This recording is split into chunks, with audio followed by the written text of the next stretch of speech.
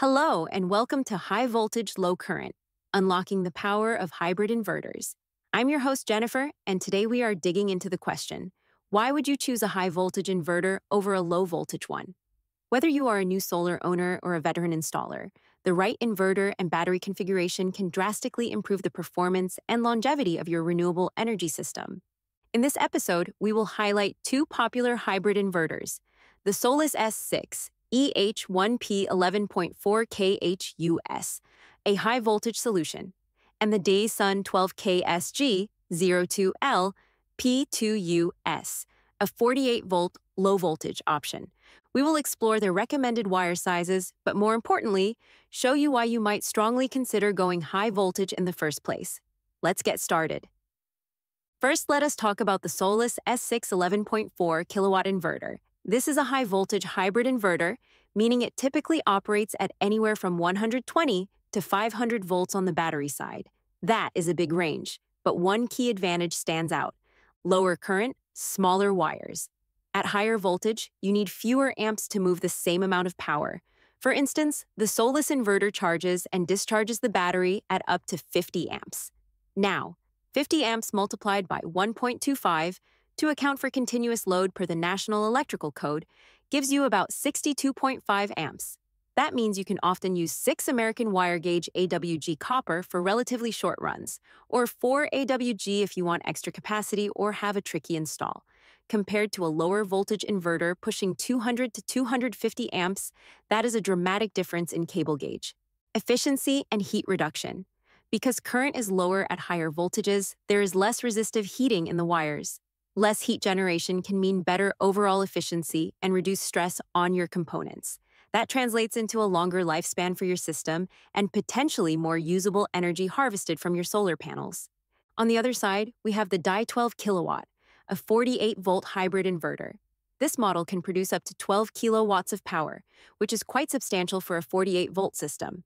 But that high power means high current, often hitting 240 or even 250 amps. At 250 amps, the National Electrical Code wants us to multiply by 1.25, getting 312.5 amps. Single-run wires of that capacity can be massive. Think 400 kilo circular mill copper, or you may opt for parallel runs of 2-aught or 3-aught AWG.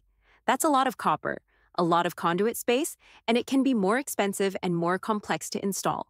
So, while low voltage still appeals to many because of its wide availability of 48-volt batteries and familiarity among installers, it does mean dealing with higher current, bigger wires, and potentially more heat.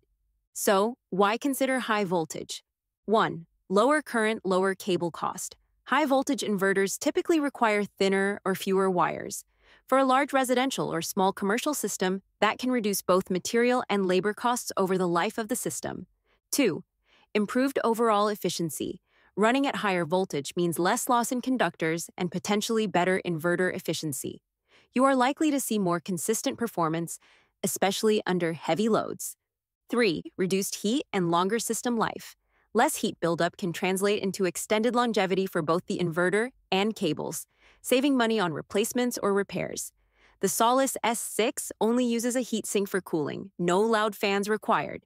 To recap, the Solis S6-EH1P11.4K-H-US high-voltage inverter handles about 50 amps of battery current. After applying the 1.25 multiplier, cable sizing in the 6 or 4 American wire gauge range often suffices.